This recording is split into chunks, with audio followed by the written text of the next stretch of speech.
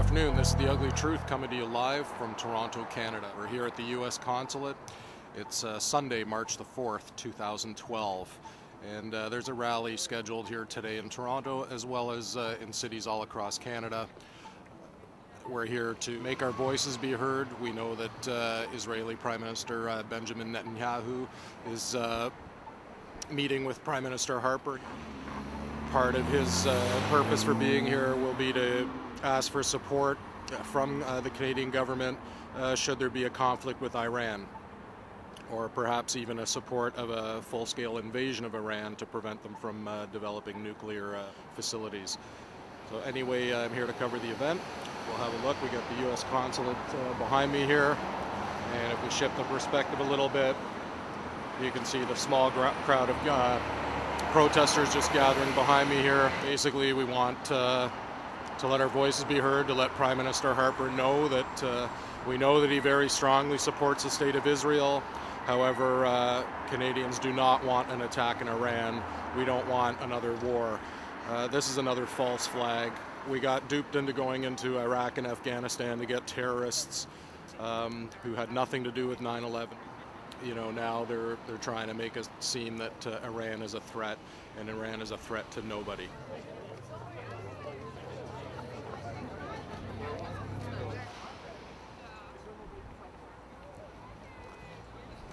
When I say war, you say no! War! No! War! No! War! No! Sanctions, no war! Hands off Iran! No sanctions, no war! Hands off Iran! USA! Shame, shame, USA! Shame, shame, Israel! Shame, shame, Israel! That we are going to stand united in our call, no war on Iran. Start with that. No war on Iran! No war on Iran! No war on Iran! No war on Iran! This is a rally that was called and organized by the Toronto Coalition to Stop the War. It's a rally that we planned many, many weeks ago. But we found out in the process that Benjamin Netanyahu was going to be coming to Canada and was going to be staying in Ottawa for 3 days. And he isn't coming up here for a vacation. He is coming here very explicitly to call on the government of Canada to support an attack on Iran. Stephen Harper isn't just saying that he would support and endorse a war on Iran. He is using all diplomatic means at his disposal in the United Nations to demonize Iran, to call it, to spread lies about alleged nuclear weapons programs, and to try to convince other countries around the world to support an attack on Iran. He is doing his job to lobby the international community to try to support this attack, which is why in Canada we have such a crucial job to do, to shut him down, to stop him from spreading these lies, tell him Stephen Harper out. Our first speaker is going to be coming up and talking to us today. There's a brother named Hamoudi Haninu, who is he's the president of the Middle Eastern Students Association at York University, and he is on the executive of the York Federation of Students. Good afternoon, everyone. I'd like to thank each and every one of you for coming out today on probably your only day off during the week to support the No Attack on Iran rally.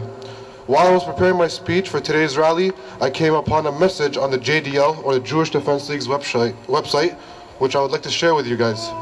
It's like this. It is important to film these supporters of the Iranian government. There's a security threat against the Jewish community from Iran. Let us continue to document all those that attend such rallies of hate. The JDL will share all documentation with the Canadian police agencies. So now, because we oppose a war against Iran that Benjamin Netanyahu is here to promote in Canada, we have become supporters of the Iranian government. I think most of us disagree with such a statement and would agree that we're here to support peace and justice. I myself have witnessed the Israeli aggression on southern Lebanon in July 12, 2006. The Lebanese resistance group of Hezbollah captured 2 Israeli soldiers in response to the constant Israeli defiance of Lebanese sovereignty through air, sea, and land. That same night, Israel launched attacks on Lebanese targets throughout southern Lebanon, one of which was my mother's hometown of Abba. We in an instant lost a mother, a father, a grandmother, a grandfather, and 8 children. Those people I do not believe were terrorists. For the next 15 days, I will witness more death and destruction caused by the Israeli oppressor. In 34 days, nearly 1,200 Lebanese civilians would lose their lives for the capture of 2 Israeli soldiers. It has become a norm for the Israeli military to attack civilian targets, and also has become a tactic to attack the civilians to turn them against their leaders. Now, a war against Iran will only lead to the death of thousands of Iranian civilians and the destruction of a nation. So today I believe I can speak on the behalf of all of us that we are not here to support the Iranian government, but we are here to promote a peaceful resolution to intensifying and deadly conflict. So no, Netanyahu, we do not support your war against Iran. And no, Mr. Harper, Canadians will not support a war against Iran. Throughout history, we have learned that military intervention and military occupation is not a solution. So why should we be counter-progressive when we could be progressive? Thank you. One of the people who's been a lead organizer on this is able to speak to us here today. She's a sister who's been working on campaigns in solidarity with Egypt and solidarity with people from Bahrain. Please welcome Yusra al-Bahraini. I see people from diverse groups with just one message. We are in solidarity with peace and injustice. We are in solidarity with the nations, and we are not in solidarity with any government. That there are no humanitarian interventions. Humanitarian interventions are not humanitarian. They're just occupations. Okay, we have been deceived when the United States invaded Afghanistan. We have been deceived when the United States invaded Iraq. We have been deceived when so-called humanitarian interventions made the NATO go and invade Libya and turned Libya into a place where tribes fight each other and into a place where you can't go because a simple civil war is there in Libya now. I don't trust them because they have been supporting dictatorships in the Gulf. I can't trust them. I can't trust the United States because the U.S. Fifth Fleet is helping. Whether it's being silent or even being supporting Bahraini forces in attacking innocent civilians in Bahrain. And if people can't believe that, I have photos of the Bahraini forces, the Bahraini policemen and the mercenaries going to the U.S. fleet. They have been posting their photos on Facebook, on Twitter, all over.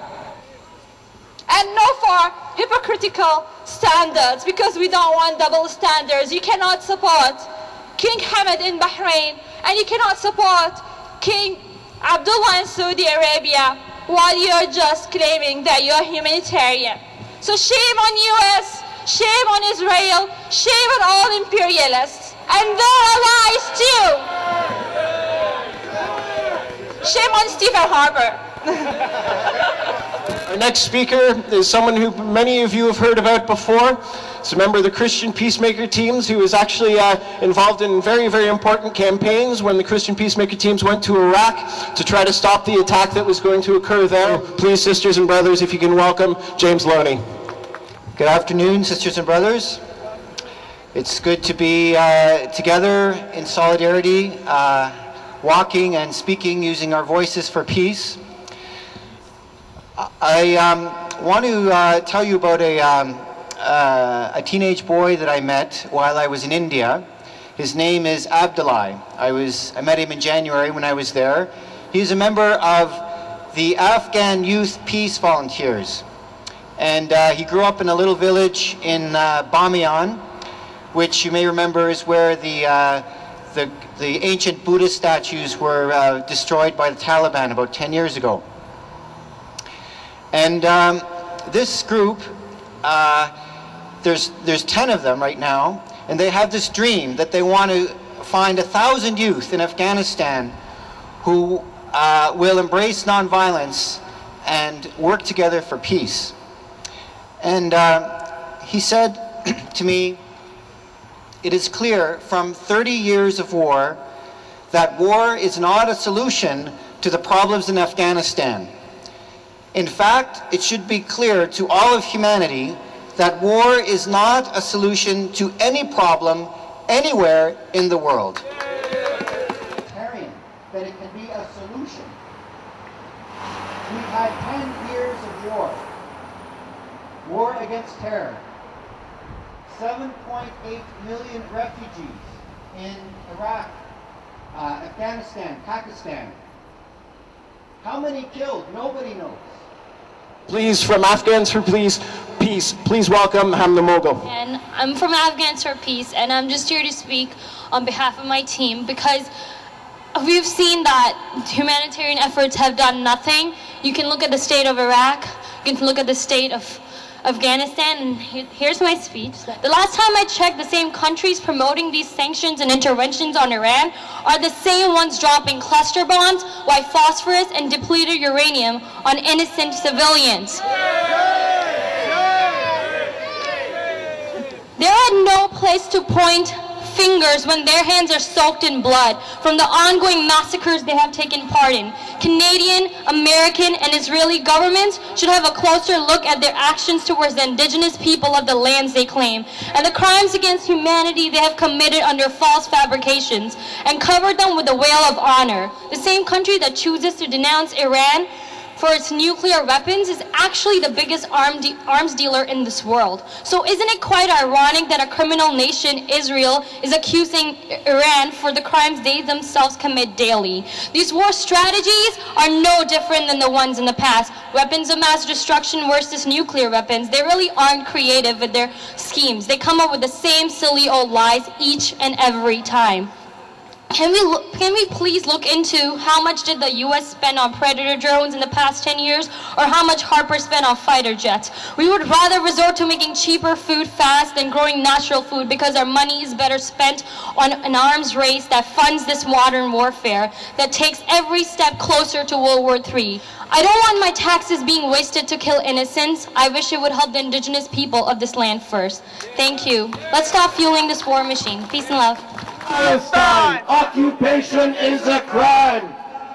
Our next speaker is someone who needs very little introduction to many of the people who are out here today. Former Vice President of the Canadian Arab Federation. He also sits on the coordinating committee of the Toronto Coalition to Stop the War and the steering committee of the Canadian Peace Alliance. Sisters and brothers, please welcome Ali Mallah. Brothers, sisters, friends, Salamu alaikum and peace be yours.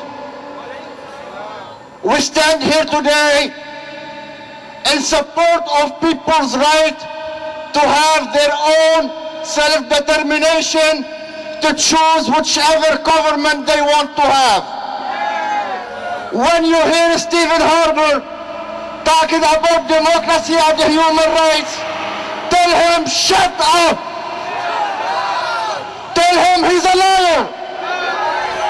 You remember 2 years ago in the streets of Toronto when thousands and thousands of Torontians gather against the G20, the federal government spent more than 1.2 billion to oppress us, to suppress us, to attack us, and now they have the audacity to talk about the human rights.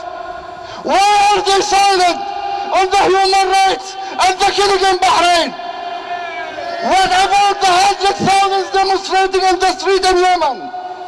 What about the human rights violation in Saudi Arabia?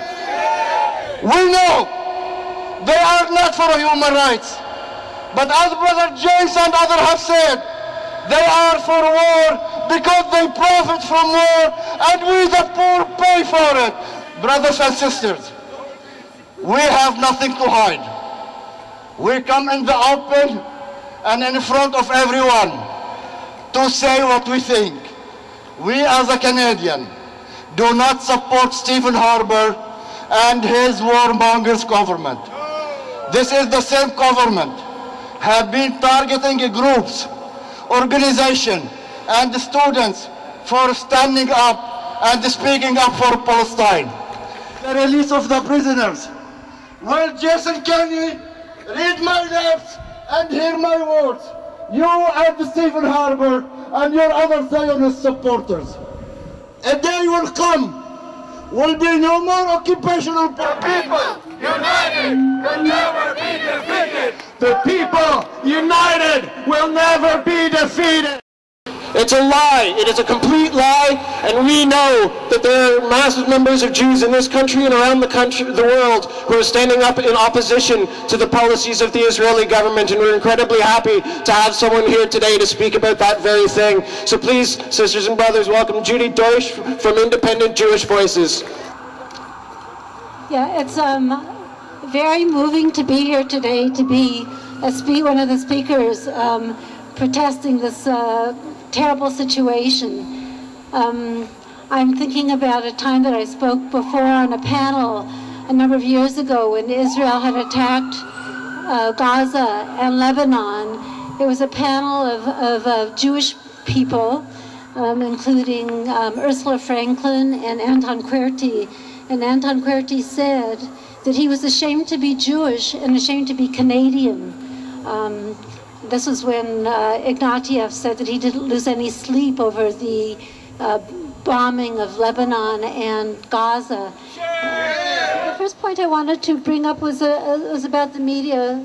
That we all know that it's the lies of the media, particularly, and a number of people have already talked about the demonization of whoever happens to be the enemy, particularly the United States. I think there's also, the media is also guilty of omission of so many things, particularly now, and I'll get to it, the nuclear weapons by Israel, as well as the stationing of already nuclear weapons by the United States and by Britain. I also wanted to talk about the particular military situation with Iran. Iran is now surrounded by 45 U.S. military bases. Also, there's overall silence about the U.S. and Israeli nuclear weapons. There are still about 23,000 nuclear weapons on Earth, many on high alert so that they can be fired within minutes. Israel, Pakistan, and India have not signed the Non-Proliferation Treaty, so they're not monitored by the International Atomic Energy Agency. Iran has signed the Non-Proliferation Treaty, has no nuclear weapons, and is monitored. Israel has anywhere between 100 and 400 nuclear weapons. You know, over the last decade, the U.S. and its war-mongering allies waged two wars, one in Afghanistan and the other in Iraq. We need to ask ourselves, after waging a war or two wars for an entire decade, is Afghanistan any better today than it was 10 years ago? We need to ask ourselves, is Iraq any better today than it was 10 years ago? You know, when the rest of the world says, let us have the Middle East as nuclear weapons free, America and Israel say, oh no, it is a threat to Israel. Imagine, you want to have a nuclear weapons free Middle East, but that becomes a threat to Israel. If America, Canada, and all of their allies had used the money, the $1.2 trillion that they used in Afghanistan, waging a war, killing innocent people, destroying their homes, making millions of people refugees, if they had distributed that $1.2 trillion on the 5 million families in Afghanistan, do you know what each Afghan family would have got? $240,000 per family in Afghanistan, with nobody killed, no Canadian killed, no American killed, no Afghan killed, no refugees. They have spent more than $4 trillion in Iraq on the war. If they had distributed this money in Iraq, each Iraqi family would have got $800,000. You know, these warmongers tell us that they want to export democracy to other countries. As we have already heard, Stephen Harper stole that election last year. So we as Canadians say that there is a democratic deficit in Canada. Let us keep our democracy at home. Let's not export it abroad. We need democracy here.